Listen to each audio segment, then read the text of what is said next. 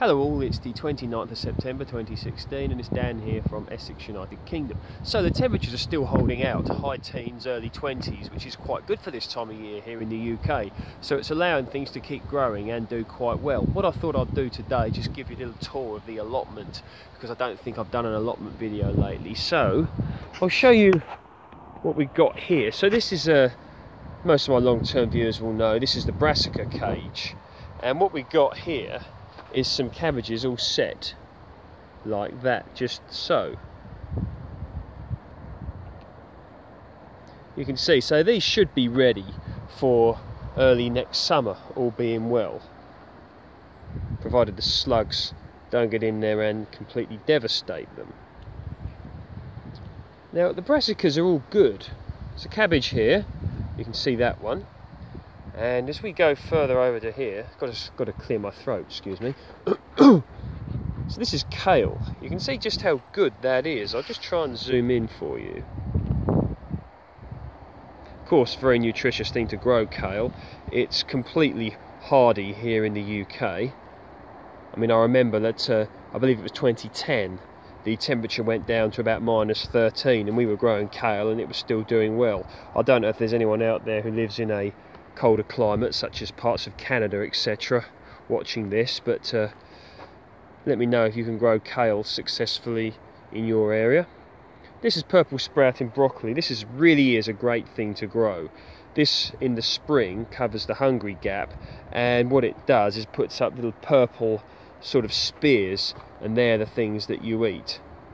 Nice sort of taste to them. And then afterwards, when they're done, I like to eat the leaves. And if you keep picking them, it'll keep cropping. So certainly a heavy cropper and a great thing to grow. But once again, you must protect them because pigeons and cabbage butterflies love them and really will destroy your crop if given the chance. So here we go, more cabbage. Not particularly great specimens, but you know, starting to heart up there. So it's cabbage nonetheless. Will do well.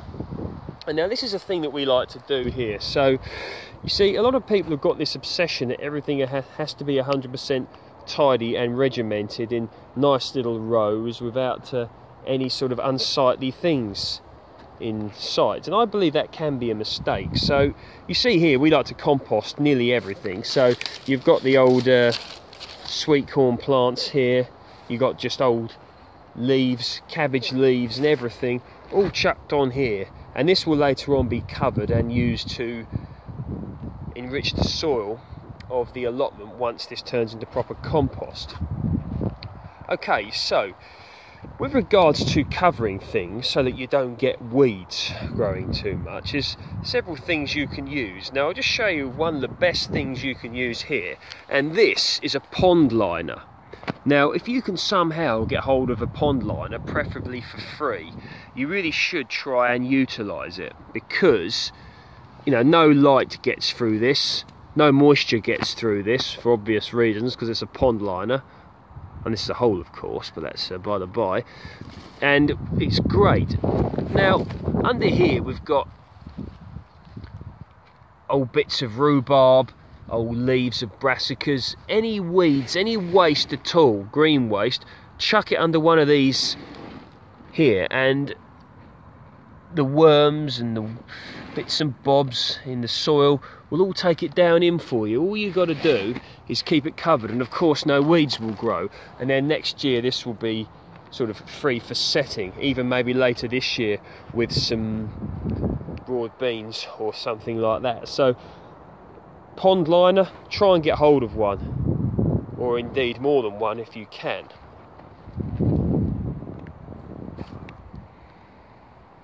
Okay, so this is the rhubarb, more or less all done by now. Had so much rhubarb this year, truly unbelievable volumes of it. Okay, so what I'm going to do now is show you some beds. Now these are raised beds, and in here is good nutritious growing medium all cooking away, ready for setting either later this year or next year.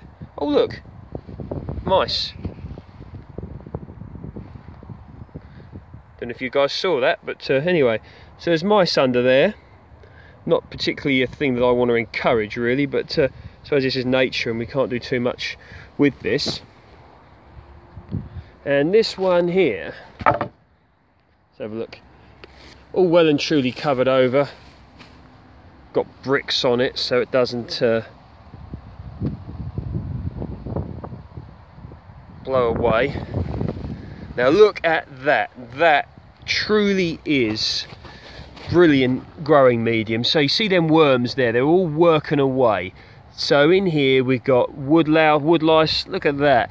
Now what we've got here is sort of good old-fashioned vegetables, you know, waste from the allotment, green waste such as cabbage leaves, etc, etc, chucked on there.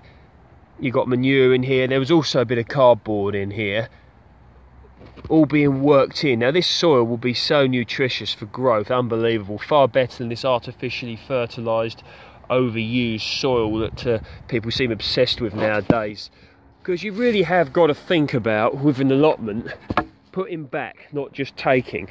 You know, all life is like that really, in my opinion, but that's a subject for another video. But look there, bit of manure on the top, cardboard over the old growing medium from last year or this year.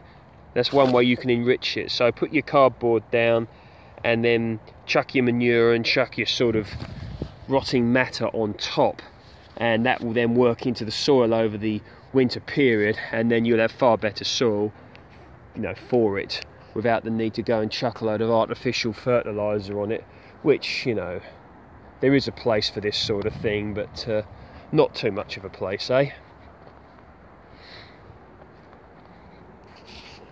So here we go, this is another way you can enrich your soil. So this is a raised bed, I'll just show you how it's made. So that's just like a bit of 2x3 in the ground with your bits of wood screwed to it. Very simple design. So this is a good time of year to enrich your soil. So you've got a bay like this, say just a raised bed, you don't know what to do with, okay, fine. And you've got a load of waste matter, chuck it on top and leave it. And you can more or less guarantee that the frosts, the worms, microorganisms will work this all in, and your soil will be far, far better for it next year. Okay, so here we are, we're down the newer allotment, or the more recently taken on allotment, as we should say. So just show you what we've got going on here. Once again, more enrichment happening here.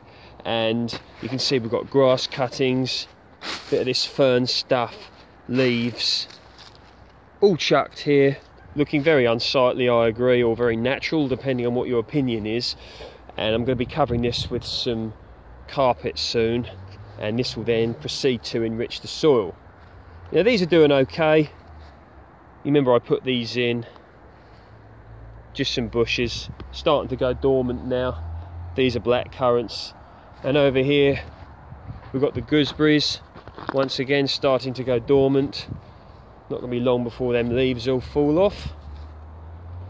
And a bit more enrichment here. I'll just show you what we got underneath this carpet. There we go. Just some leaves, it's quite warm under there.